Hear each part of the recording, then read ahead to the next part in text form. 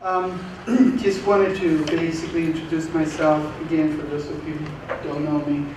I'm Krishna. Doctor is what I use when I want to go to an expensive restaurant and I want to spend more time. So I would love to be, I want to spend more money, I meant to say.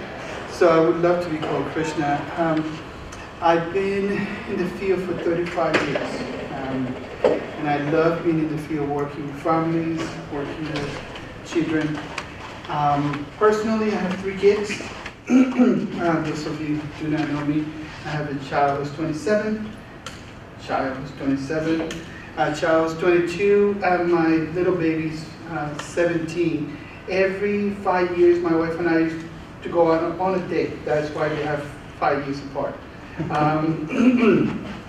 I want to start with some premises before, or some principles before we start. And some of them are here. Today we're going to talk about culturally sensitive assessment rather than culturally competent.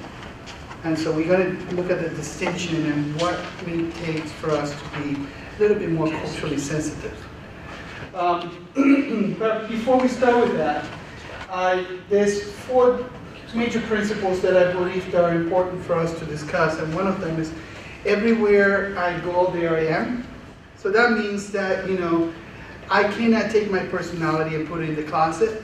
I have to take my personality with me, even when I'm visiting the family who I'm trying to do an assessment to determine what are the services that this family needs. Another principle is my experiences often affect my interpretation of concept, ideas, and information. When you came through that door, you didn't come by yourself. And this is something important to recognize. You came with every experience that you had. And those experiences, one of the ways in which we could identify those experiences is when we start identifying who am I? And you begin to identify as a woman, as a man, as a person with a specific sexual orientation, practicing a specific religion. So all those experiences come with us everywhere we go. And those experiences is what help us develop a point of reference that we use for interpreting new experiences. And this is well documented within the context of social learning theory, that which we learn when we become competent. And then another thing based on that is transferences are not uncommon. When we are working with people, it's not if they happen, it's when they happen. How do we address them? How do we reduce them? How do we try to prevent them from happening? But transferences are common in terms of transferences being projections, interpretations that we have based on previous experiences. So they could be quote positive or negative. My point of reference is recognizing them to see the type of effect that they may have as we work with different people. And finally, but not least, based on the first 3, everywhere we go there I am, or everywhere I go there I am. My experiences often affect my interpretation of information, and transferences are not uncommon, is that led me to believe that a degree of awareness is important for us to engage in effective practice. But before we start, you know, and I wanted to just share this, but just go around a little bit and maybe if you could share your name, that would be great. And what would you like to get out of this workshop? I know that why you came. I mean, I know that you heard this handsome guy was teaching this workshop. I mean, I gotta go see for myself. And so now you hear and you're disappointed. So I understand that. But if you could just at least, you know, help me understand what are some of the things that you wanted to get out of the workshop based on even the title, Culturally Sensitive Assessment and Interviewing. So, my name is Rebecca. I'm a Children's Service Coordinator, and I'm coming from the Grass Valley unit to the Sacramento unit. Grass Valley has very little cultural diversity. Where I am in Sacramento, I'm sure there will be much more. So I just would like to I'd like to be better at being culturally sensitive as I approach these new families and become more aware of what their needs are. I'm Lori, and I work with a very diverse culture with my clients, so I wanted to become a little more knowledgeable about the cultural aspects, working with my families. So, My name is Julia, and I'm in children's here as well. For me, just being able to enhance my senses of that sensitivity of cultures, as well as just learning how to be a better listener. I feel like with culture comes all of these different elements, and so I feel like listening is a big part of that. So just kind of figuring out how I can shape that to be a better service coordinator. Hi, Jessica. I have a diverse families on my caseload. However, I still want to know more about being culturally sensitive towards all families. excellent, excellent. Why I call it culturally sensitive rather than culturally competent. It's because of the idea that when we believe we are culturally competent, there's a preconceived idea that I know something. And that often affects how I perform. Remember what I said before, my experiences often affect my interpretation. And my interpretation is not always correct. My interpretation is based on my ideas, and my interpretation is based on my experiences. And what I want to look at is, as I'm servicing the families, what is the family's interpretation? What is the family's ideas? And how can we work together? How can these services be impacted by the way that we connect? It is obviously, it's obvious that there's several areas that we try to assess in order to better serve our families. And this is some of them. Biophysical functioning, cognitive emotional functioning, social environmental functioning, among many others. So it's very obvious that we are looking at certain areas in order to see how can the services that we're providing better serve the families that we are about to work with. Based on this, I would like to ask a question. When you think about culture, since we are looking at culturally sensitive assessment and interviewing, what comes to mind? So what comes to mind when you think about culture? And there's no wrong answer. Obviously, this is your interpretation. Does that make sense? There's no right answer, there's no wrong answer. There's just what you perceive it as. So when you think about culture, what comes to mind? Tradition. Tradition. Excellent, excellent. Tradition. What else? History and beliefs. History and beliefs. And excellent. History and beliefs. Traditions. Food, language. I mean, those burritos. You know what I mean? And then we identify that food with some kind of culture, you know?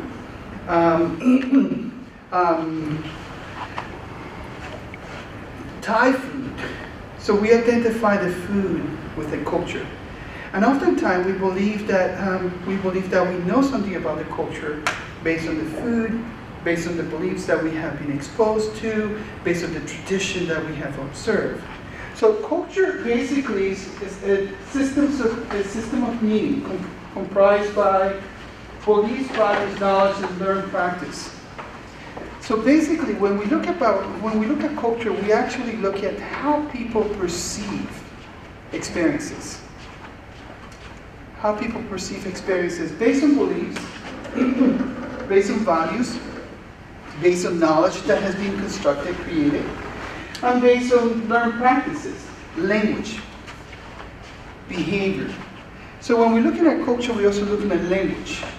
For instance, there's a difference between calling someone a disabled than someone who lives with a disability. Does that make sense? So language becomes important. Another thing that we do know when we look at culture is how do people behave and how that is contextual. So we do know that not every culture, not everyone within the context of that culture behaves the same way. So the importance of understanding the complexity of culture. And this is where culturally sensitive practice comes about. Research has shown, for instance, that just because we share cultural experience with our client, let's say ethnicity, that doesn't guarantee our effectiveness. So just because I'm a male and the client's a male, just because I'm a female and the client's a female, just because I come from a very similar ethnic background, it doesn't necessarily guarantee effectiveness. Now, research has shown, let me see if I put it over here, that if we are able to listen, people very likely will trust. And if people trust, they will speak their truth. And if they speak the truth, we will develop some kind of intimacy. The client practitioner, client worker. So it's not about necessarily sharing the same background, but having an ability to be empathic with our clients, so that our clients are able to perhaps understand that we are there for them. And that's the cultural sensitivity piece. Are we listening enough? How well are we listening? How authentically, receptively are we listening? So that we are allowing and encouraging truth to be shared, not just symptoms. So that there's that trust that can lead to truth. And from there, we can develop a degree of intimacy. I know that I'm not going to pop you bubble, but I know that you know that as you are assessing client is assessing you. That should not be a mystery. You're probably assessing client and client are assessing you at the same time. So no wonder the importance, according to research, in order to be culturally sensitive, are we listening attentively, carefully, impeccably, so that the client can feel, okay, you are the one that I can trust, rather than, are you the one who's going to take care of me, support me, help me, or hurt me? Because generally speaking, when you see a client, they have seen other people before they see you. And some of those experiences may have been hurtful, or some of those experiences may have been helpful.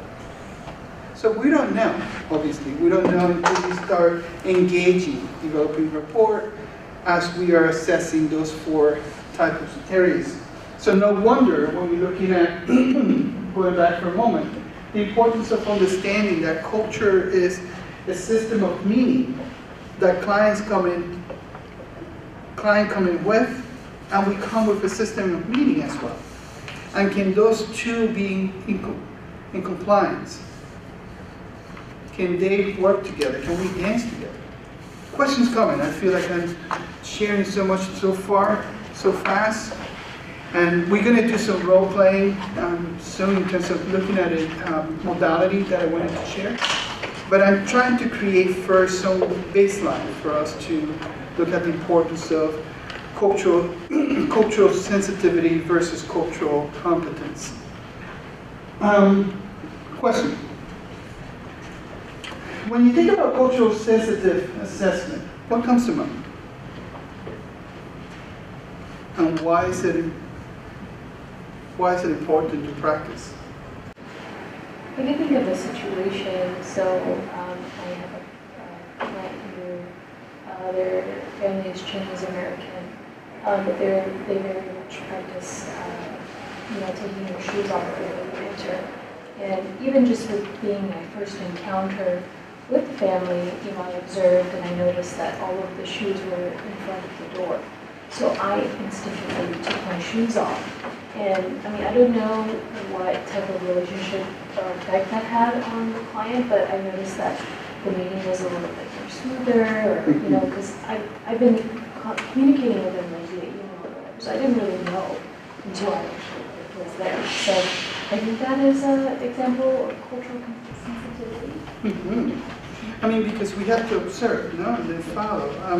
There's sociologists use the term cultural ethnocentrism to help us understand how oftentimes we we judge other culture based on our culture.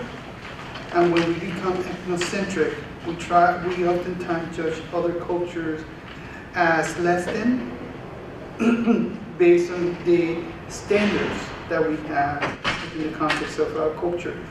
But they also use another term, and they call it cultural relativism, which means, can we enter the culture with no judgment? Can we enter the culture with no rejection? I put my shoes in somebody else's, can I put my feet in somebody else's shoes without just simply to observe? And so, no wonder, cultural sensitivity, we need to be an observer. We need to observe. We need to be able to let ourselves be led. Traditionally, in many traditions, when they hold hands, there's a belief that oftentimes, indigenous tradition, I'm talking about, that when you give your right hand to another person to put it under, and to put your left hand over, symbolic of, I don't want to be right, I want to be led, so that I can lead.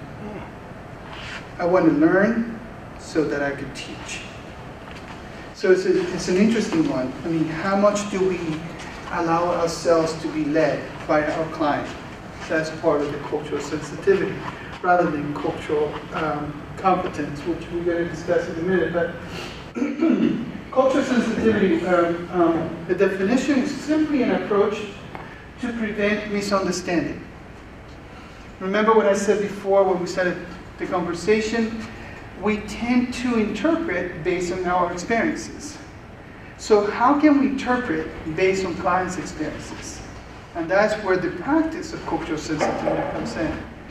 How can I make sure that the information that I have written down is not based just simply on my interpretation, but it has this real ability and validity that it seems to help us understand that it's based on clients' information and clients' interpretation. And we're going to talk about triangulation in terms of questions and reaching saturation in terms of responses. But that's what cultural sensitivity is about. It's an assessment for us.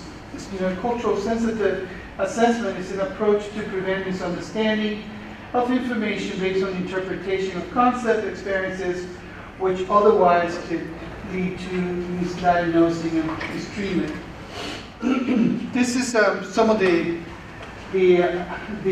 concepts that I wanted to expose the group today in terms of some of the differences between cultural sensitivity and cultural competence from the perspective that I'm bringing. Obviously, this is not the absolute truth.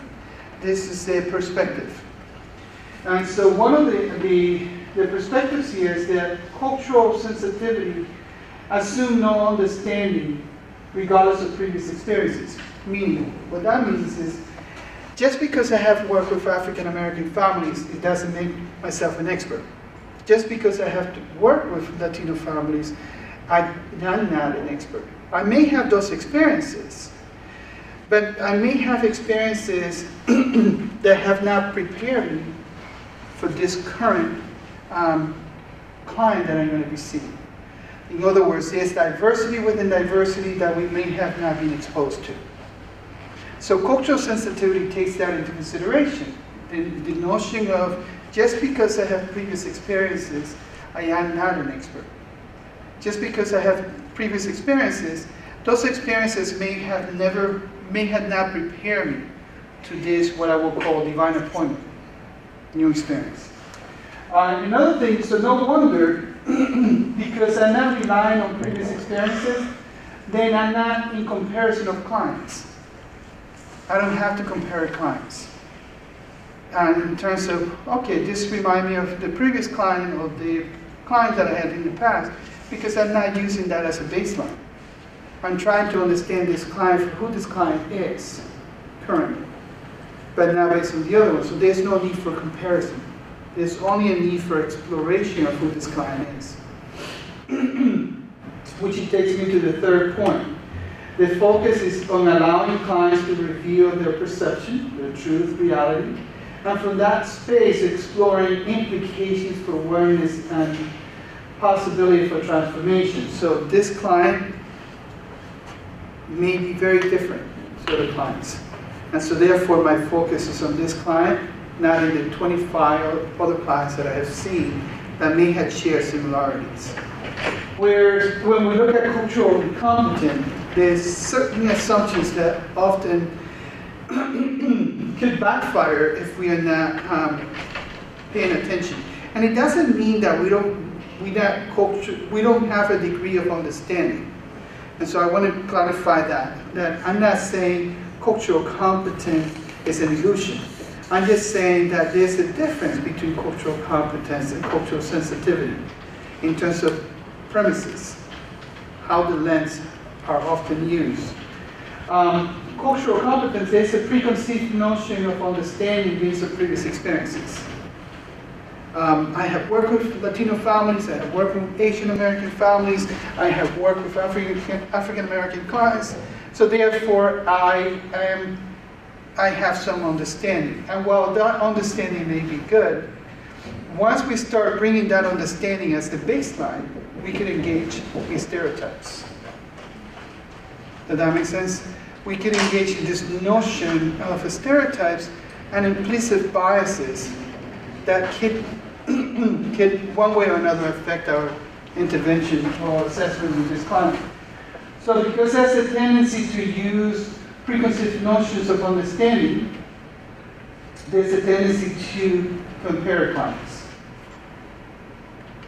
There's a tendency to compare clients. And therefore, if one is not helpful, the effect of implicit biases, thinking this is how African American clients behave. This is how Latino clients behave. This is how Asian American clients behave. This is how Italian American clients behave. There's a tendency to have those implicit biases that will somehow blind us, have the potential to blind us into performing a certain way. So I'm giving this as a baseline for us to, when we engage in a role play soon, when we engage into what exactly is culturally driven sensitive practice, at least we have some ideas as to why this is being presented within the current literature. In terms of looking at culturally sensitive, another term that is being used is cultural humility, how to be humble within the context of cultural differences. But two major areas to consider when we are looking at culturally sensitive practice is one, possible implicit biases that we might come to bring with us based on previous experiences, and identification of the strategies for addressing possible transferences based on those implicit biases. And for instance, just some self-disclosure. I came here to California about 20 years ago, and as soon as I went to, I had started meeting new friends, and one of the person out of nowhere said, "Hey, do you know how to make burritos?" I didn't even know what burritos were to begin with. So I was like, "No, I don't know how to make burritos. I don't know." They were assuming that I was Mexican because I speak Spanish. And I was like, wow, that's an interesting one.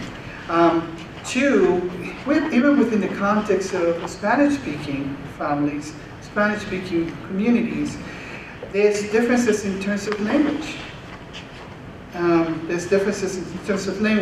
As you probably know, there's terms that I use that mean something different. For instance, it's not uncommon for a child to be called papito or mamita, which simply means mother or father. Little mother, mamita, little father, papito.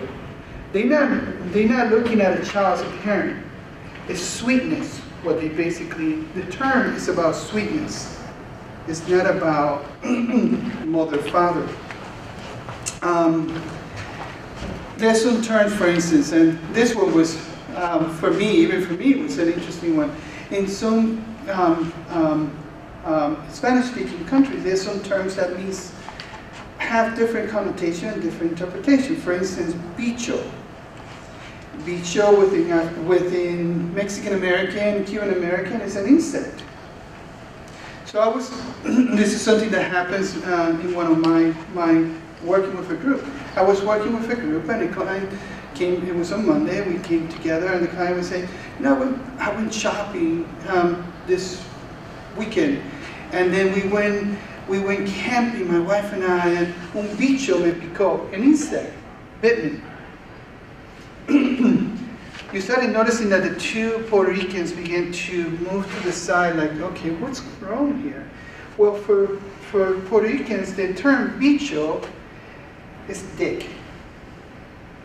So imagine when this client was saying, este bicho me picó, the two Puerto Ricans was like, how can that happen? In their head, they were thinking about the sexual organ of the man in a sense of, how can that happen? Especially when the client began to say, and he didn't just bite me, he bit my wife as well. Think about the implications in terms of language. If we don't recognize that one term can mean something different. So no wonder the importance of understanding that when we gain knowledge in terms of culturally sensitive practice, when we gain knowledge, that's not the absolute knowledge. That's contextual knowledge. And oftentimes we take that knowledge as the absolute. And so the moment we define something as the absolute, we are confined in the experience. The second area to consider is honoring culturally sensitivity or humility, cultural humility, while engaging client-centered approach. How can we be humble to the client's culture so that we are being taught rather than assuming that we understand? Questions coming? Do you think it's challenging to have or be culturally sensitive, especially if you're a part of that culture? I think it's very challenging, even if you're not part of the culture, because several things. One is that we often function according to patterns. So we get used to things. And oftentimes we, as I would say as humans, there's a tendency for us to try the easy way out. So stereotypes, there's a true thing is stereotypes. It came from somewhere. So that's what I mean, there's a truth. It's not the truth, it's just those behaviors have been observed. But when we generalize those behaviors is when we get into trouble, because now we're not seeing the client. So the complexity is that obviously we tend to function in patterns. We also, as a society, we tend to the easy way out. Oftentimes the educational system doesn't allow us to be thinkers, but to consume knowledge. And that's one of my biggest criticisms of the educational system. We are giving knowledge to consume rather than presenting information for us to explore and elaborate and create. So we become puppets. This is what I call the difference between cultural influence and cultural choice. When do we engage in cultural choice? That's when we have, oftentimes, being able to think outside the box. And then from there we determine, oh, this is no longer working. And sometimes it happens at the individual level, sometimes it happens at the communal level, sometimes it happens at the societal level. And that's what we probably could call counterculture, meaning cultures that recognize that they are not included within the dominant culture, and therefore they strive for not just inclusion, but for modification of the status quo. And hopefully, I'm not making this a bit more complex than what it is, because simply said, we are constantly going through this notion of cultural influence based on what we perceive to be truth. That makes sense? Like, let's define belief for a moment. What is a belief?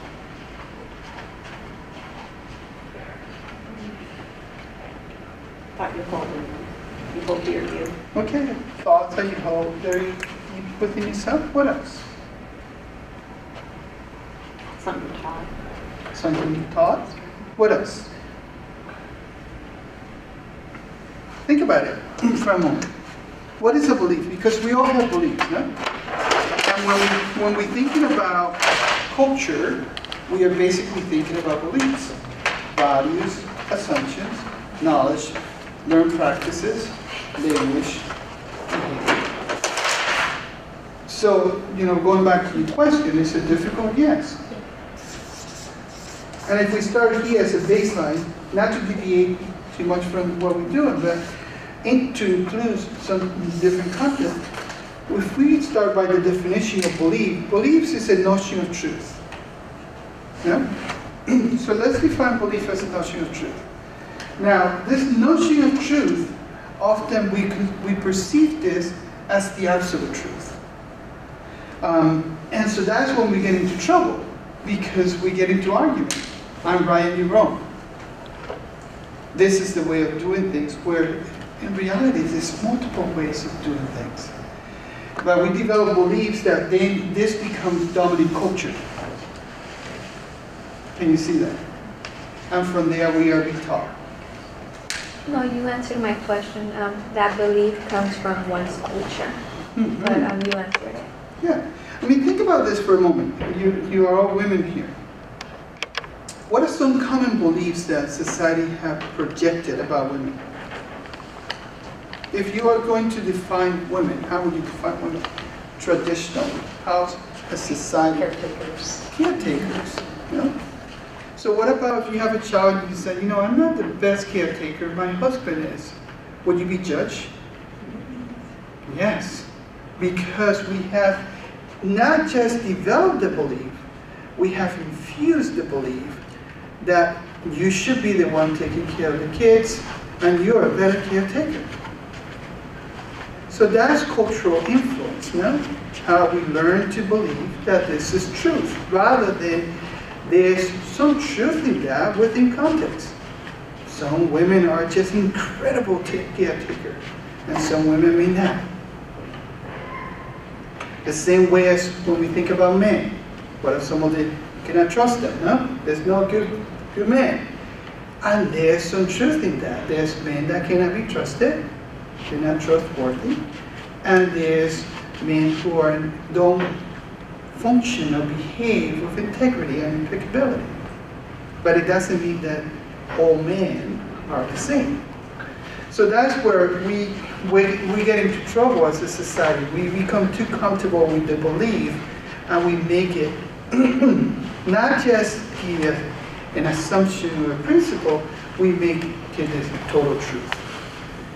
If we go back to what we were talking about, no wonder the difference between cultural competence and cultural sensitivity. The belief on cultural competence seems to be, one of the beliefs is that because I have previous experiences, now I can be competent. But is that the absolute truth? No.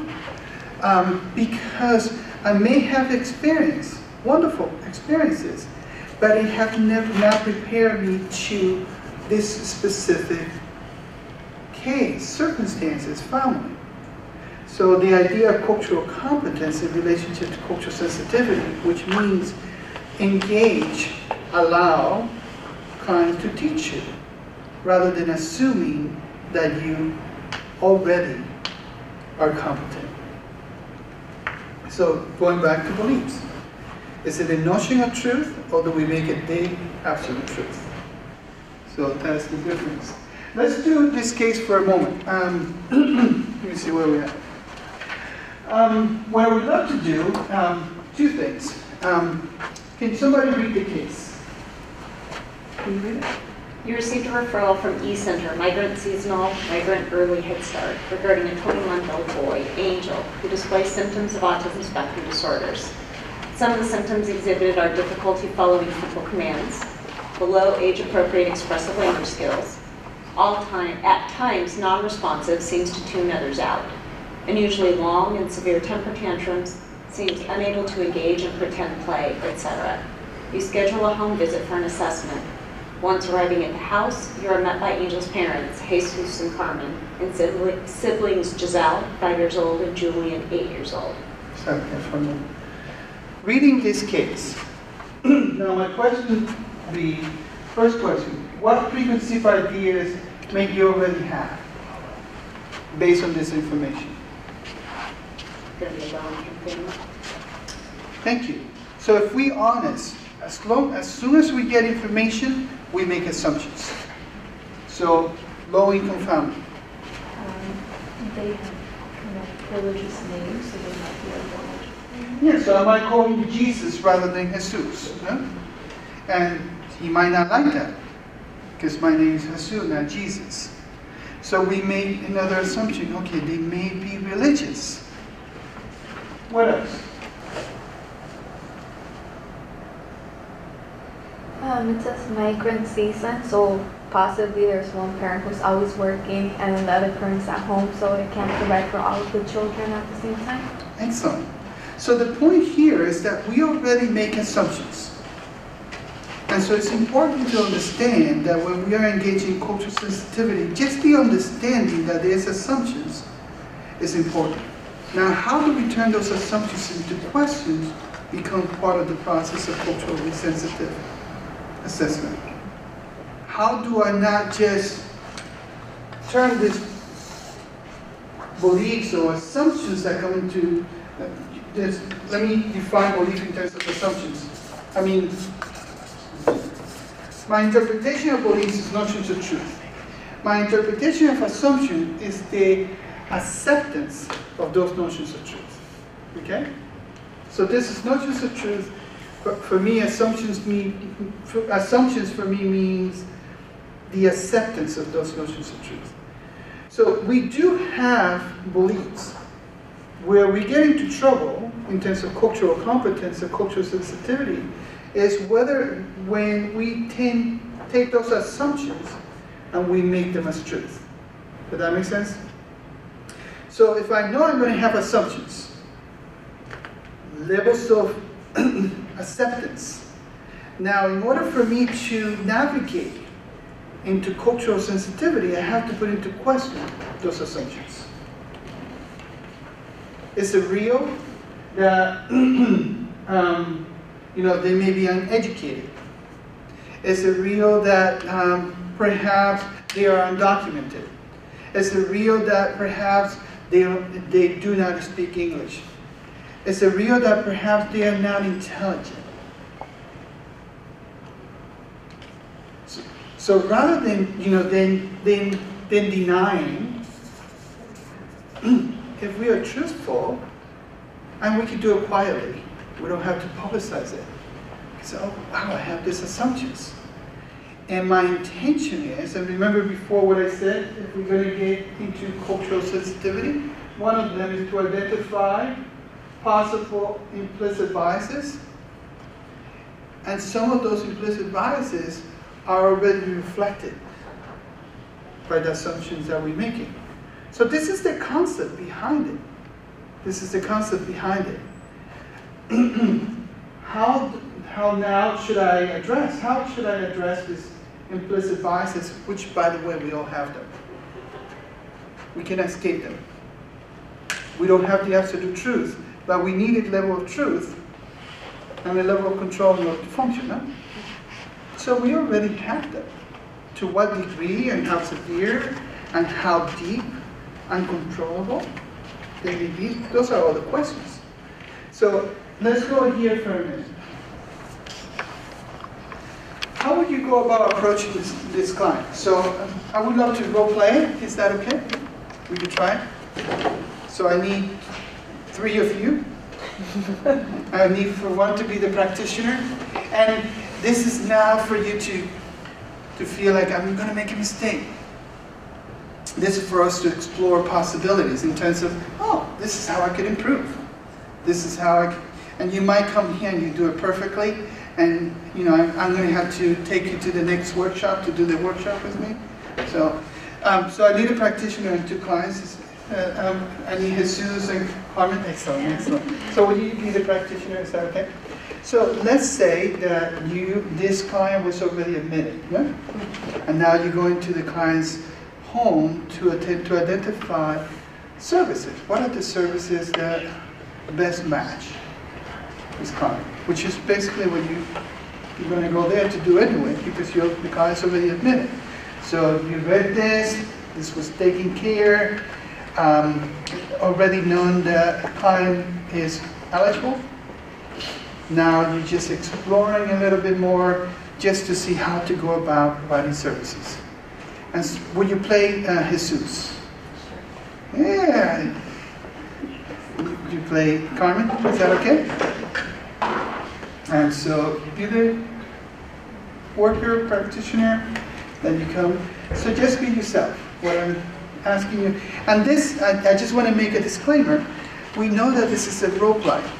And so in some ways, bogus. Because it's not real. We have people watching us and we go, oh my gosh, I'm going to make a mistake. Just be yourself.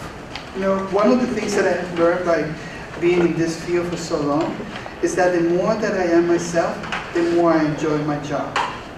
Because then I don't have to pretend. Remember, everywhere I go, there I am.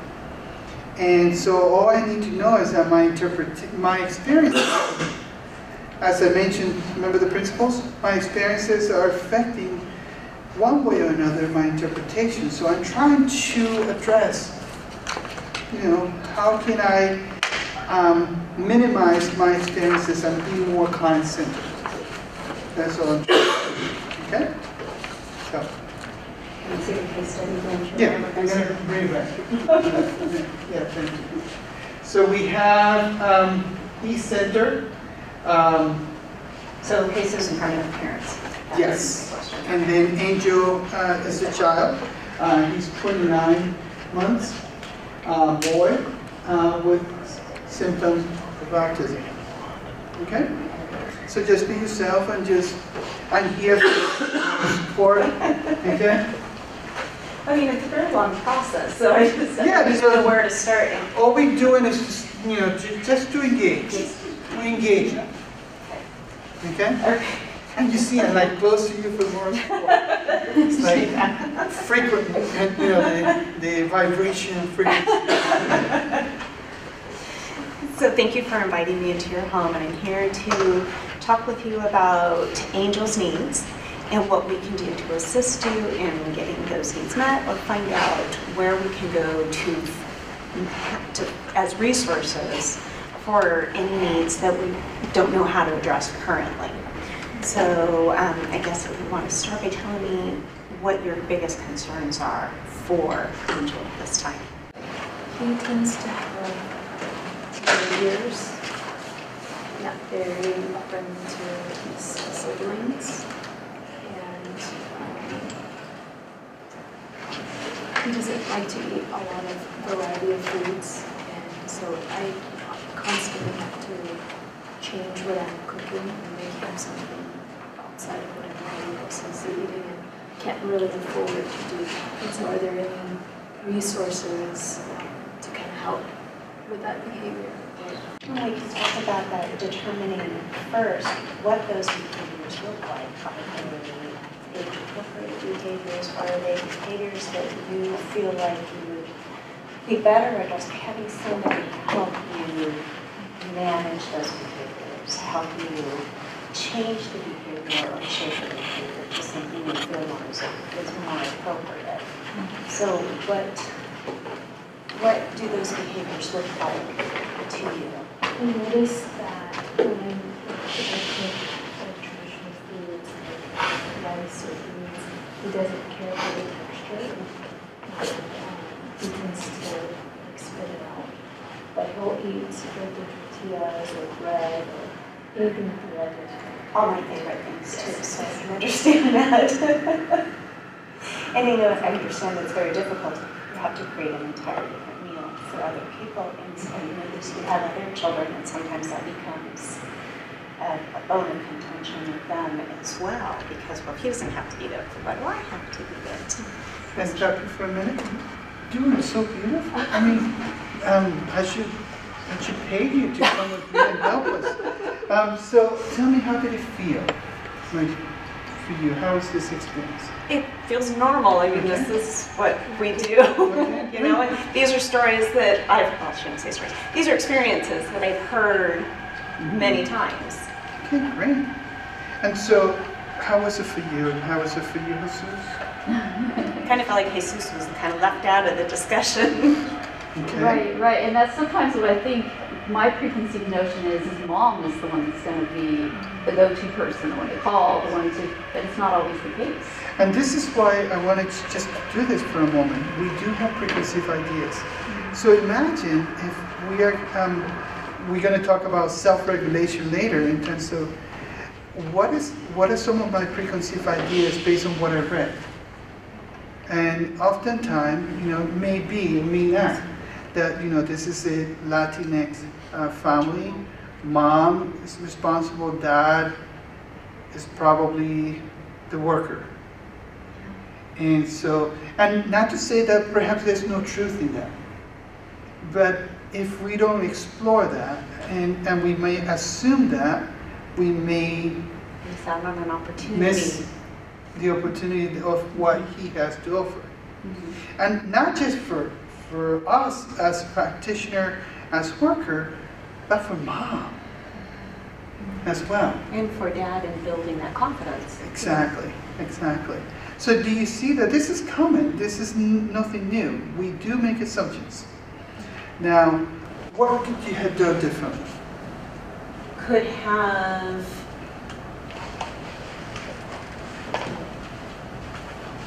after getting the information from mom, kind of address that, and how do you feel? What are your concerns? Are they the same? Do you have different concerns? Communication, language skills. Excellent, My answer. excellent. So think about this for a moment. This is a brief framework.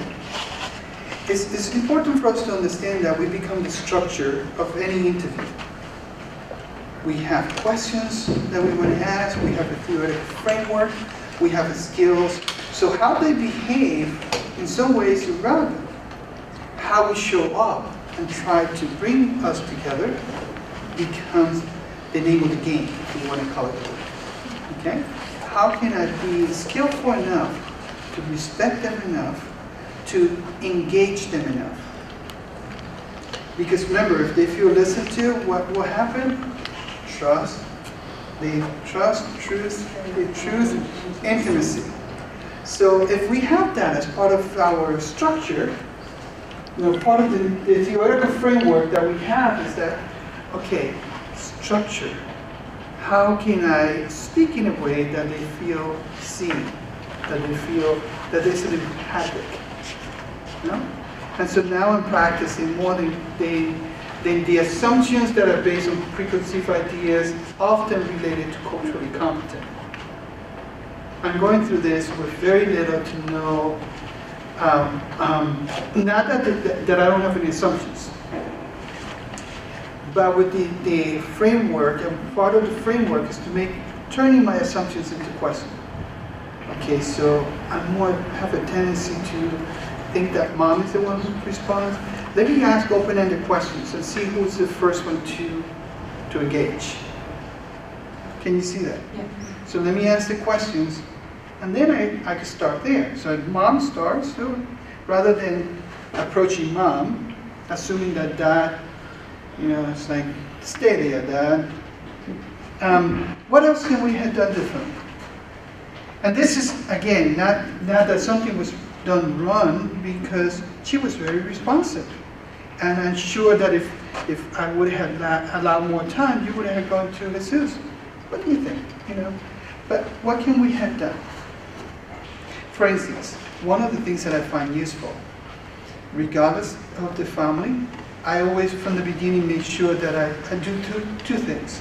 One, I always bring a notebook and a pencil, and I always make sure that they know, hey, I'm going to be taking some notes, so that way, if you're saying something, I don't want to interrupt you. That way, I don't forget. And by the way, anything that I write here, you have the right to see, because legally you have the right to see. Really, you have the right to see the file. So that way, I'm trying to just say, hey, I'm trying to learn from you. And another thing that I often do is, you will be asking heavy-duty questions at one point or another.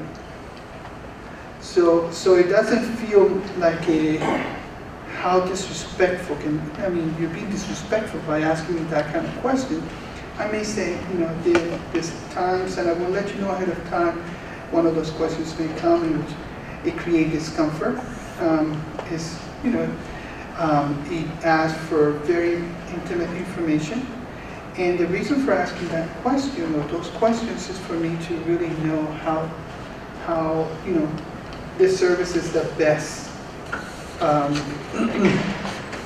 that is best for, addressing angels' needs. So there's no mystery into why we're asking this level of So question. there's an elephant, let's acknowledge the elephant from the beginning. So I'd like to do that because one is that I have, as a practitioner, I have two jobs. One is I know that there is a criteria that they need to meet with services. And the other one is that I have a need to understand their experiences so there's a good match. That's what I call cultural sensitive practice. There's a good match between good assessment leads to good interventions. Assessment that is fragmented, palliative, lead to that kind of intervention. So I know that one thing that I do know is that I am the structure. So I have to, in one way or another, not based on assumption, using my assumptions to develop questions. Using my previous experiences, like I said about cultural competence, not as a way of saying, I know that I can be effective, or I am effective, or let me just take it for granted. But I can still use that as a way of preparing. Like, okay, so this is a Latino family, Hispanic family. What exactly that means, Hispanic, Latino?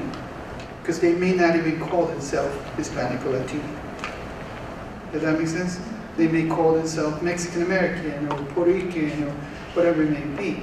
But at least that gives me an understanding of where I am and how careful I need to be within the context of the structure. Also the theoretical frameworks. What theoretical frameworks am I using to intentionally assess this client or clients? Because now I understand that they're going to bring content, information. Together, between the structure, the content, and the context in which this is happening, the living room, the office, we are creating process together. So I'm assessing them, they are assessing me, they are asking questions. Can I make sure that they understand the information that I... That's one of the things I know I've done in some meetings. It's usually more of a school type of meeting because we sit more on the outside of that, but reminding families that we use a lot of abbreviations and they slip out. So please, if you don't understand an abbreviation or some jargon that we use, let me know. I want to explain it to you so that you're comfortable with it. There you go. So those are good things to use it as part of the structure. I know that not every family may understand the language. I know that some family may feel uncomfortable with intimate questions. And that even helped me to also recognize that, if I need an interpreter, it's not going to be the child. Because family may not be very willing to be intimate because of the structure of the family. Does that make sense? So the assumptions are not a bad thing when we don't put them into question and we use them as a baseline possibilities. That's when things may happen. And again, if you think about an assessment, what is an assessment? We just simply try to gather information to best serve the client. And so in simply gathering information to best serve the client, we want to be as client-centered as possible. Not based on previous experiences, not based on what I previously know. Obviously, what I know is what I know, and what I don't know, I don't know. So there's things that I don't know that I don't know. And so it's not about being perfect, but being intentional. Can you see that? Now, let me ask you this. Think about these questions for a moment. Because I find them useful when I engage in culturally sensitive practice. Oftentimes when I ask a question, I try to pause because I want to give a space. And the reason why I want to give a space and I wanted to see how well I'm listening is because I might want to ask myself, what is being communicated based on the question that I asked? For instance, let's say mom said, well, the teacher, I don't know, I know the diagnosis, but there's some things that I still have questions about. The teacher said that he doesn't engage in pretending play. We might be assuming that this is this is part of the diagnosis, but could it be that that was because he was not interested? For instance, let me take you through this. We do know that when we are assessing a child or family, we are basically looking at different things. Looking at just one point in time. Yeah. One moment in time. And perhaps we're looking at, if we're looking at the child, we're looking at strengths, interests, and need. Why is that important? It's very important because we know that if the child doesn't have an interest, the child may not pay attention. And if the child doesn't pay attention, the child may not retain the information, which shows important. And if the child doesn't retain information, the child may not reproduce what the child has been taught. So no wonder of the importance of understanding, how am I asking the question? Can I leave enough space for the client, mother, father, grandmother to share? And then my question becomes, what is being shared? Is this a concern? Is this confusion? Because if she's still confused, they may not participate fully in the services. Does that make sense? So we are doing like a second assessment in some way or form that is not necessarily to admission. The client may have been admitted, but it's one thing is to be admitted and the other one is to be maintained, to go through the services, not to withdraw. Another question that we may ask is, how is it being communicated? What is the emotion behind it? Is it fear? Is it anger? It's a regurgitation of information. Thank you. There's no emotion or thought behind it. Yeah. So if I start looking at that, then I'm more focused on this family than the previous 5, 10 different families that I've seen. So you see that difference between cultural sensitivity. Can I remain centered? Can I remain focused? Can I remain intentional? Can I remain present? It comes down to that. Can I remain present? Because now this becomes for me, this is one of the most important questions of this. Who is communicating? Is it really the mom? Or is it my interpretation of what mom is saying? And now I think that was mom communicating. Can you see that? Because it may be that mom said something, I made an interpretation, and now I'm thinking that that was what mom said. But I never checked back with mom. I assume. Can you see that? I assume that mom said that, and therefore that's how I write it. I assume that's what she meant when she said it. Exactly. So we go back to assumptions, remember? Turning assumptions into questions. So I find that at least these 3 questions important in terms of practicing being present when I'm doing an assessment with a client. What is being communicated? What is the content? How is it being communicated? The emotions behind it or lack of? And who is communicating it? The observed or the observer need the practitioner. Let's take a break. 5 minutes. Any questions that you may have that could help us to engage in more conversation? I just more of a comment. I know that we're talking culturally, but I think that we tend to do the same assumptions based on disability. So, Yes. just the fact that this child has autism, I'm often catching myself saying, well, I've had other clients that have this, and, and really referring to other clients that isn't really helping in the assessment process. Yes. That's more me talking and not listening. And especially when parents for the most part are not going to care about the other clients. So sometimes they appreciate knowing that theirs is not the only child that does those things. Yes, you're right. You're right. One of the things that I have seen, I have a nephew who's 23 who has severe autism.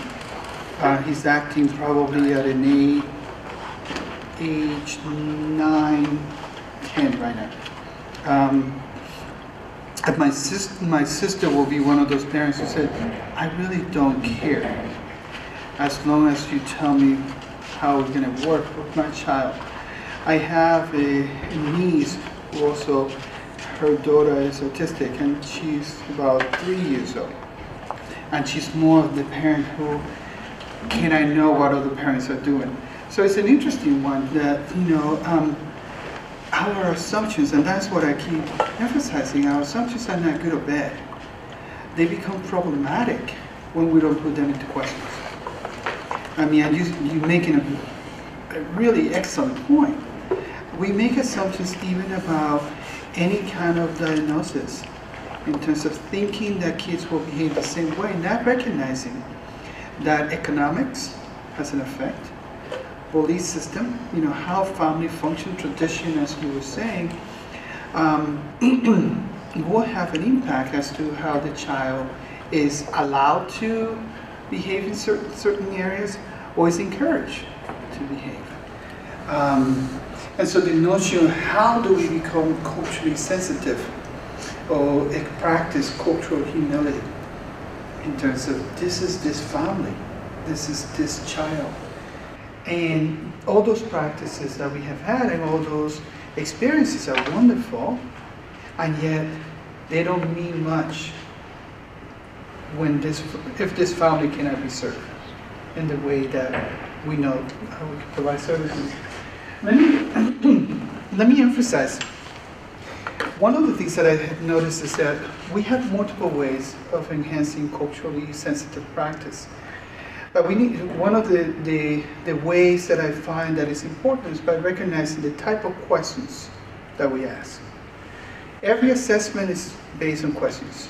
And then we also have, some techniques like paraphrasing, summarizing. But most of our assessment, gathering of information is based on questions. But I'm not quite sure that we oftentimes sit back to reflect what type of questions are we asking. Besides the open-ended question and the questions related to what we were talking about before, which is, the areas in which we try to explore. So these are some of the areas that oftentimes we try to explore. Biophysical, functioning, cognitive, emotional, functioning, social, emotional. Environmental function or functioning. Now, I find it useful when I come, like I mentioned before, we are the structure. Right? When I come into the room with an idea of type of questions that I want to use. And for me, I developed this the framework that I call it 4 types of questions. So the citation question, clarification questions, self-reflection questions, solution questions. And I find that I can use any theoretical framework and apply those questions to. Remember, it's not about having a framework, because regardless of how much you try, you will never be able to understand any culture. regardless of how hard we try, we will never be able to dive into every tradition, language. But imagine if we had something that is sensitive enough in which we can engage our client. And that's why the notion of culturally sensitive. How can we be culturally sensitive enough in our assessment that could allow us to engage our client? So from that perspective, I found these four types of questions useful. So for instance, we always begin by soliciting information. No? So one of the culturally sensitive is how can I remain client-centered is by asking client, help me understand. And not in that sense of help me understand, but can you elaborate on what have been some of the observations of Angel, using Angel again as a baseline? Can you tell me some of the behavior that seems to be very consistent when Angel is with all the kids? How many words have you heard Angel? Since we do know that some of the background that we know is based on expressive language, behavior, tantrum. So we ask solicitation questions for a family to help us better understand the context, the frequency, the duration of those experiences. Now, oftentimes, this is where I find that where we need the most help, is that then who is communicating? Remember that question? Is it the observer or is it the observed? Is it the family or is it the practitioner or the worker? What is being written down? Is it really the interpretation of the information directly as clear as possible that came from the client? Or is it just my interpretation? So in doing this solicitation question, I don't know if you have heard the term triangulation. But triangulation is how can I ask the same question in multiple ways? The purpose of triangulation, asking the same question in multiple ways, is to reach saturation. Saturation means regardless of how that question, how many times that same concept is being explored, the end results are the same one. So now it's not just my interpretation. Now there's a consistency. Can you see that? Now there's some consistency. So no wonder I rely a lot on, in this framework, I rely a lot on solicitation questions, in which I try to ask the same question, not at the same time, obviously, because it makes it obvious, but at different time, can I revisit back by adding clarification question? Can I revisit back that area? So I don't just ask, can you help me understand? I consume that, and I say consume that information.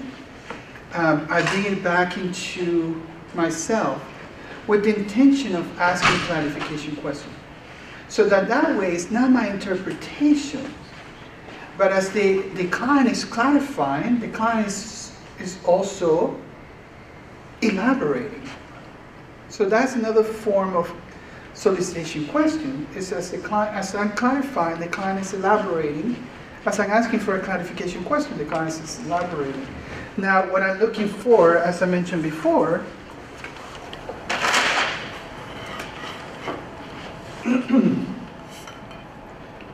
what I'm looking for is for how many times asking that question, this is the concept, so it's the same concept. I'm asking the question so many different ways, and at one point or another, it's sort of trapped into a theme. And every time I ask a question, it goes back to the same. That's what I call saturation. Now, it's no longer my interpretation alone. Obviously, I am still interpreting, but it's no longer my interpretation alone. The client has been consistent enough of providing the same response. Now, that's worth considering. Because now it's like I have a little bit more of a baseline that is not just based on my assumptions, but it's based on a consistent, repetitive pattern of answering. I mean, this is not just for, this is something that I use with my relationship with my spouse. You know how sometimes we take our spouses for granted, our kids for granted, our friends for granted. So this is just practice. I am a firm believer that what we do is not a profession, it's a way of life. So imagine everywhere we go, if we understand that my experiences, everywhere I go, are affecting my interpretation, then I show up in a more conscious way. And so then my job becomes an adventure. Then my job becomes an adventure. So that's why I find, this question, it's 4 types of questions. Solicitation, clarification, self-reflection is another way of asking for elaboration, beside the fact that now you begin to see whether there's resistance, whether there's confusion, whether there's other occurrences that may affect participation. If I ask Carmen, and then I go to Jesus, and there's congruence, after engaging in this pattern, then, there's a solid baseline. Assessment is a baseline. If there's no congruence, there's something that I still have to explore in order to enhance participation from the parents. Because think about this, we could do the best assessment, but if the parents are not engaged, it was just the best assessment that it was a waste of time. I mean, it's as clear as that. So no wonder we have this, within the context of what we do, we have this system that is providing services, and we have, we call it triangulation. So we have these parents, we can put the parents up, we can put the services up, and we are here in the middle trying to link. That's the job that we do. So how do we link? Well, how effective we are in linking these two is how well do we assess. So no wonder clarification, solicitation, clarification, self-reflection, searching for a solution. Obviously, we don't do that alone. Those are the types of questions. And no wonder we have all the techniques such as paraphrasing. I often try to paraphrase in order to see if client, so this is what I hear you say. Is this what you're intending to say? So I use paraphrasing together with clarification questions. I oftentimes I summarize to ask for more solicitation. So this is where we seem to be. Please help me understand, please correct me if I'm wrong. Now can I ask you another question? And when I summarize, that becomes the opportunity for me to ask a question that perhaps is one of those heavy-duty questions. Now that I have summarized this, there's a question that may be a little bit, requiring for you to share more intimate information, and I present the question so that I can be respectful. And again, the purpose of this question is, so have you, can you see that? Can you see the usefulness or lack of usefulness? Questions come. Sometimes I think it's useful too, because sometimes the parents are not on the same page about, mom thinks that this is definitely an autism diagnosis because these behaviors, and dad thinks, well, but he's just a boy. And so sometimes that really affects treatment. So trying to help determine how to get them on the same page. Yes. And help us figure out where to go next. Yes, and I was just going to get into that. This is what I use for when there's disagreement. When there's disagreement, that creates discomfort. For me too, because now I'm in a contradiction, conflict, whatever it may be, and I'm already part of the equation. I cannot just say, hey, discuss that, I'm going home, see you tomorrow. Because I'm here to do that assessment and to see how we can work together. So one thing that I found very useful is, how do I remain focused, consistent? And for me, in terms of how remaining focused also means, can I be in touch with what is going on inside of me? Stand up for a moment.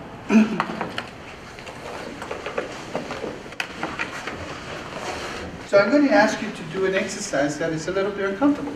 Come on. Just a little bit, just a little bit. So think about this for a moment. I took a shower this morning, so I smell, let's come over here, it's okay. Come over here next to me. So what I'm going to ask you for a moment, we have 6 people, we're going to just walk for a moment, and we're going to look at each other's eyes. And what I want you to do is to consider what thoughts are going into your head and what sensations are going through your body. Because this will happen oftentimes when we are in a family in which there's conflict, disagreements, and now we are in the middle of this event. I'm a firm believer that we are in the right place at the right time. That is not by coincidence. And ultimately, if I believe that, I also have to believe that whatever skills I have were brought to this context for me to support that process.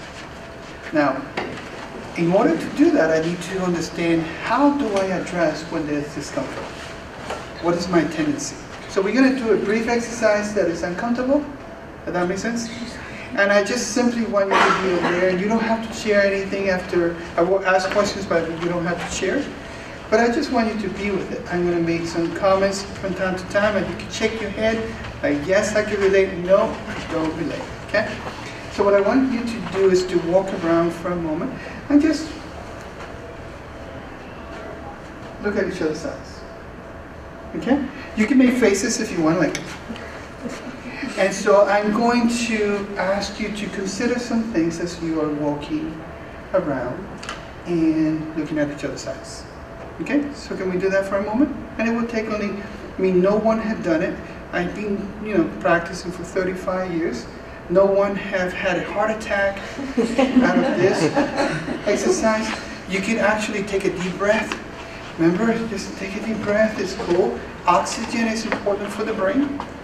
So as soon as you take a deep breath, you will be able to sit back again peacefully later, okay? So let's walk around and just maybe just look at each other's eyes.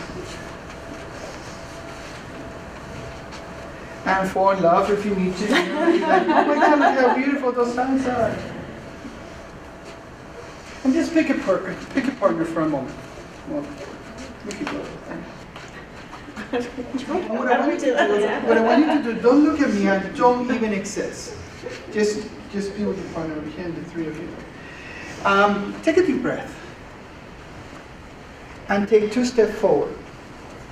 And this is where you start asking your mind, like, oh gosh, I didn't brush my hair, I have a pimple. Just any thought that are going through your head, I just want you to be an observer. No judgment, no. I simply want you to be an observer. Take a deep breath, and take another step forward. And what I want you to do as you do this is just observe what thoughts are going through your head and what sensations are going through your body. Do you want to run? Is that, is there a feeling like, oh my gosh, this is the wrong workshop? Or there's a judgment like, oh my gosh, I have a pimple. I ate lunch. I was supposed to brush my teeth. Whatever judgment of yourself or any judgment at all, just be aware of that. What happens when I feel uncomfortable? Do I turn to run, or do I tend to be present and address the discomfort? Close your eyes for a moment. And just look at how different may that be. Now that I'm not looking, I'm keeping the same distance, but somehow I've been blinded.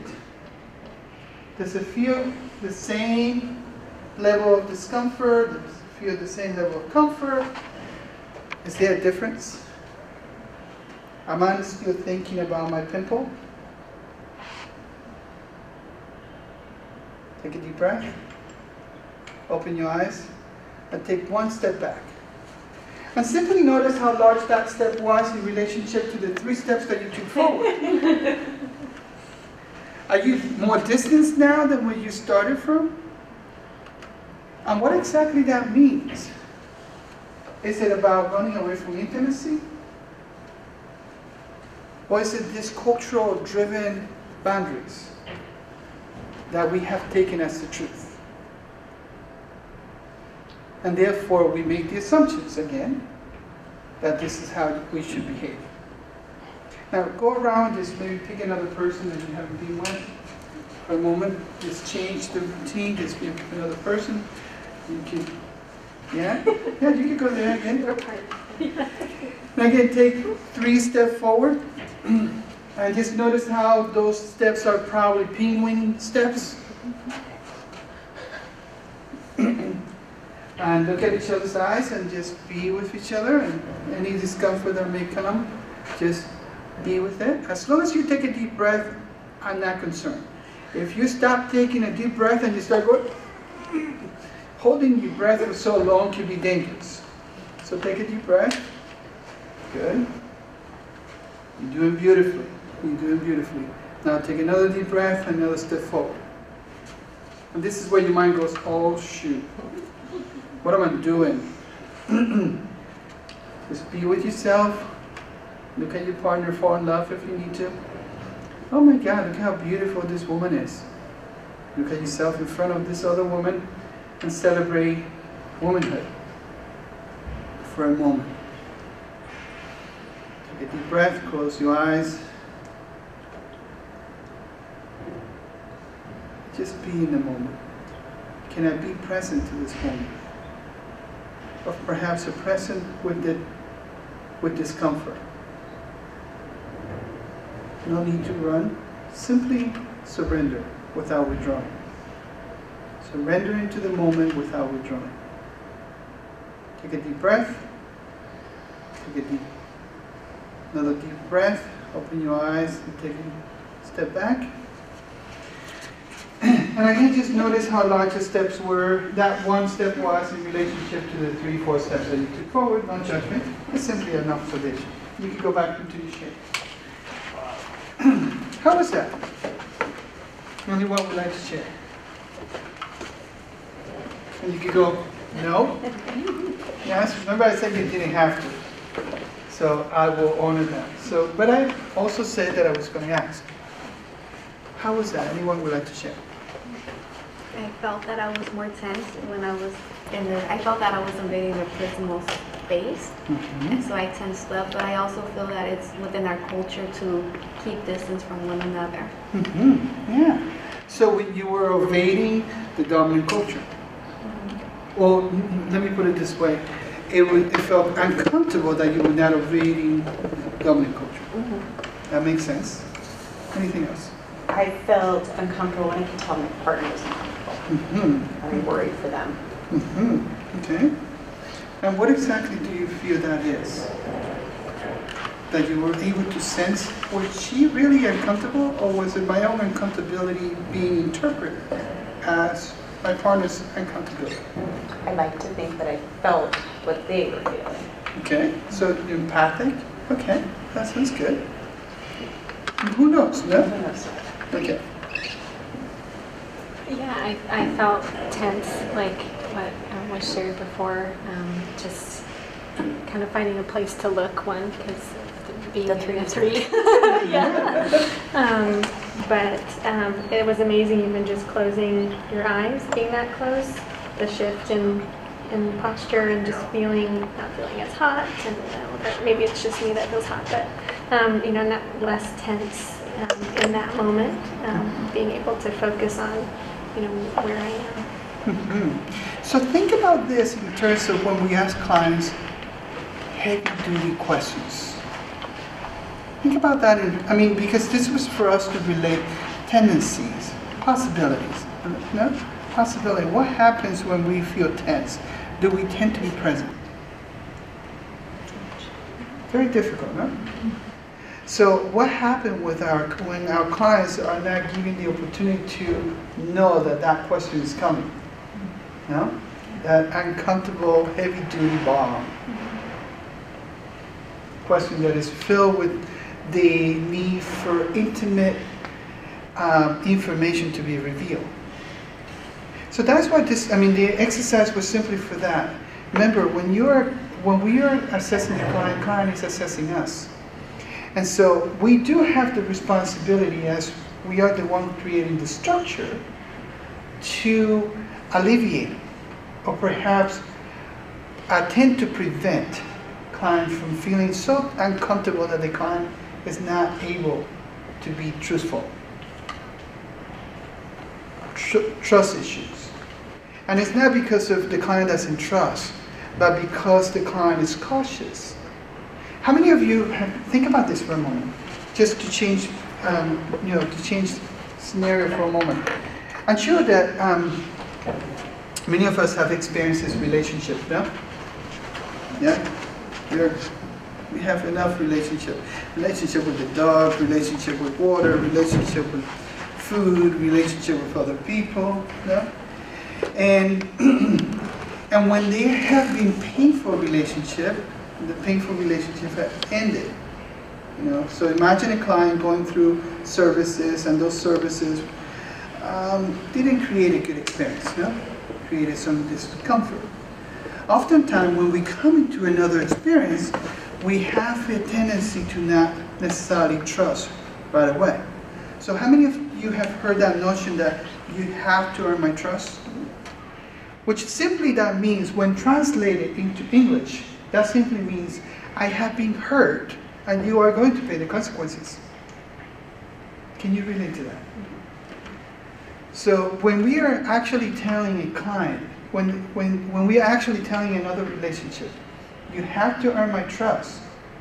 If we translate that to real simple terminology, we basically are saying to that new relationship, you have to earn my trust.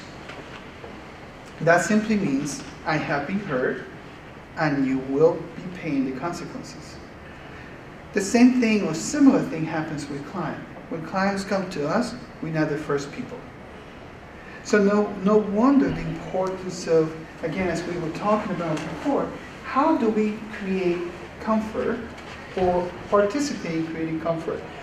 In order to participate in creating comfort, I have to self-regulate, meaning self-assess, self-understand where I am. So breathing becomes important. How am I calming myself down so that I can be more present? And I can be trusting process. So I find that breathing for me is important when those situations happen, that there's a conflict, followed by questions. Can we create some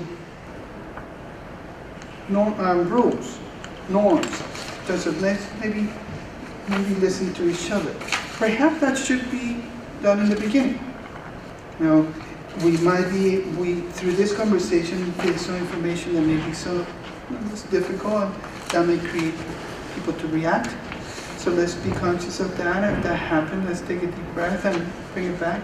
That is all part of being culturally sensitive to process, to emotions that may be generated through an assessment process, rather than being mechanical and asking questions and assuming that the response is the final answer. That's a game. Final answer? And a lot of times, I don't know if you just have seen that game, is the wrong answer. Sometimes it's the correct answer. So this is some of the reasons, research shows, some of the reasons why people resist services. Lack of clarity, lack of trust, fear of the unknown, preconceived ideas, feelings over authority, clients' feelings of powerlessness. So think about different cultures, in terms of different cultures that we come and provide services to. A lot of times, many cultures have experienced a degree of misunderstanding that allow for them to have that notion of, you have to earn my trust. And so imagine if we don't have that understanding to begin with, that those previous experiences may be the ones that are affecting how much this family, within the context of this culture, as we defined previously, system of meaning, how come this client seems to be resisting? How come this client seems to be rejecting? How come this client seems to be withdrawing? Oftentimes, it's not that we go by the assumption, but we could ask questions. Have you had experiences before with other services? So oftentimes what I do is I try to search three things. Previous experiences, fears related to those previous experiences that may be impacting, hopes, what this family is expecting now, and expectations. So fears, hope, and expectations. This is to set up the conversation before we even engage. We were talking about the importance of us recognizing what is the role that we play within the context of this session. There's a theory that is called self-regulation theory. I don't know if you have been exposed to self-regulation theory. But self-regulation theory basically is the theory that helps us recognize, or at least try to make a commitment, to be conscious when we are attempting to managing our thoughts, behaviors, and feelings. And the reason why it's important is because oftentimes when we are not aware of our thoughts, feelings, or and behavior, we tend to be we tend to have impulses. Ask questions just because we feel nervous. Ask two questions because the client has not responded. Create more conversation because we don't know what to do with silence. And sometimes silence is part of not just a culture, but personality, people who are introverted. That's important. So self-regulation theory emphasizes the importance of how do we work on ourselves to become more conscious as to how we show up within the context of our professional encounters and personal encounters. Within this context, we're using it for professional encounter. So this is the aspect of self-regulation theory. What do I want to be? How do I want to behave? If I know that something is not working, I tend to react when I'm nervous. I tend to ask more questions when there's silence. I tend to ask double questions when they haven't even responded to the first one. So the first aspect of self-regulation is just identify what is the behavior that I want to change. What is the thought that I want to address? What is the feelings that I want to confront? So how do I want to behave? How do I want to feel? How do I want to engage in understanding and processing of my thoughts? What is the motivation behind it? Well, I want to be more impactful, effective. I want to be more sensitive. So what is the reason behind this change? How would I go about evaluating the change of that behavior, feeling, thought process? And what may prevent me from engaging, practicing that which I want to practice? So those are the questions that we might ask, and then this is the actual practice over here. How do I engage in self-reflection? Well, research shows that first we have to observe and identify. Remember when I said to you, what are some of the feelings that you are feeling when you were close? What are some of the sensations in the body? So, and this could be done through so many different ways. Self-reflection exercises.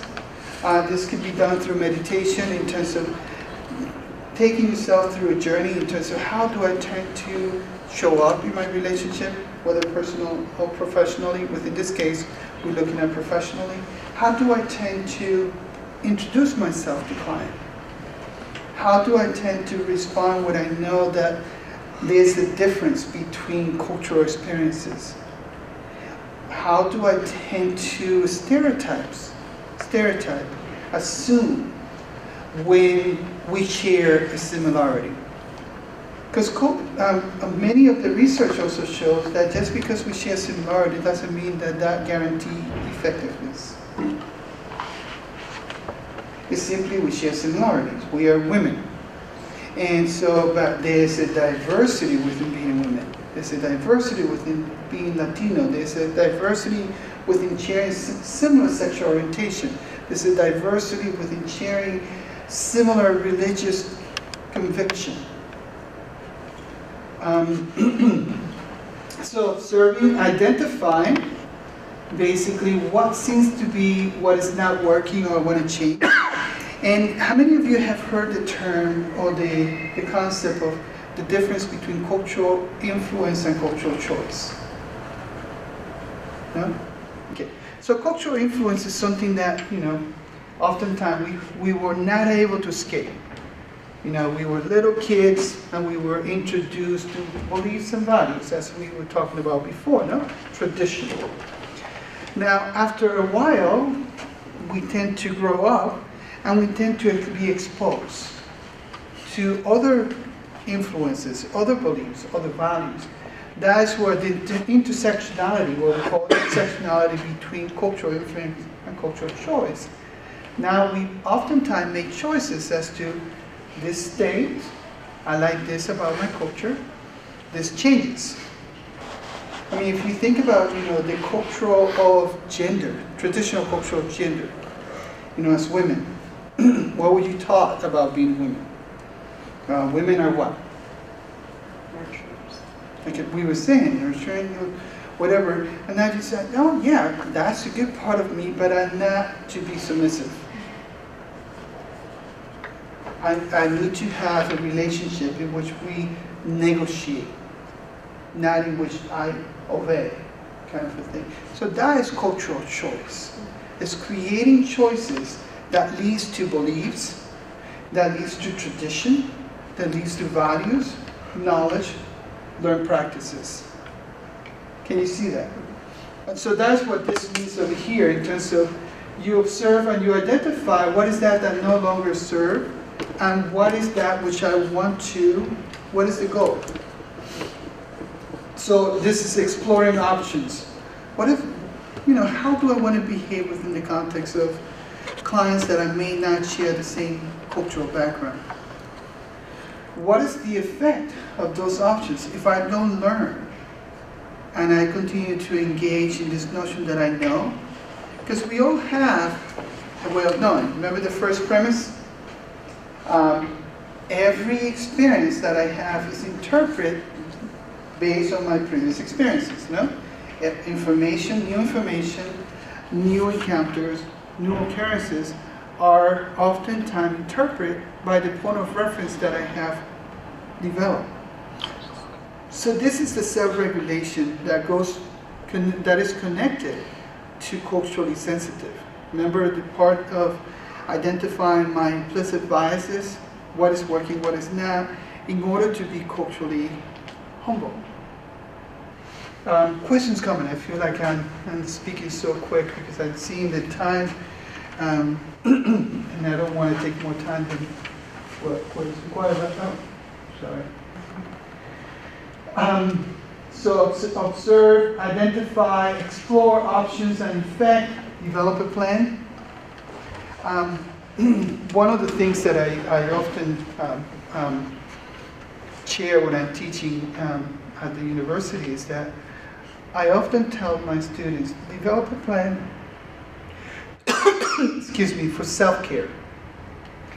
How do you take care of yourself is important for how you show up at work. If you're not taking care of yourself, you're constantly going to be tired. You constantly will be in a position in which perhaps you're not doing your best. So developing a plan in terms of how to implement, that which you want to change is important because the plan leads to discipline. How many of you have November December 30th, say to yourself, I'm going to start the gym tomorrow. No? And what happens? Tomorrow, January 1st comes, and you go to the gym. And then you probably go to the gym for a few weeks, and then you go, I'm going to take a break. And that break, the next time that you remember that you have to go back to the gym is December 31st. No? So we do know that discipline, we do function through patterns. And a discipline is important for navigating, for supporting, for modifying the patterns through which we engage, for changing, for transforming. One thing that we do know, and I'm going to leave you with that, is we know that there's a difference between change and transformation. Change is constant and inevitable. Transformation is an optional. It requires intentionality, and it requires a degree of awareness. So that's why, when we look at how do we best serve our families, we need to understand that, one way, not the way, but one way is by being culturally sensitive and developing strategies, and we have just touched them today. Developing strategies like how do we ask questions, solicitation questions, how do we ask clarification questions so we're not assuming understanding, how do we ask self-reflection questions, and how do we ask solution questions. But that is just only half of the equation. The other part is how present I am. Can I understand my own biases and how what I do affects how what I have learned and integrated affects how I perform. Remember that first premise? Everywhere we go, there we are. Thank you.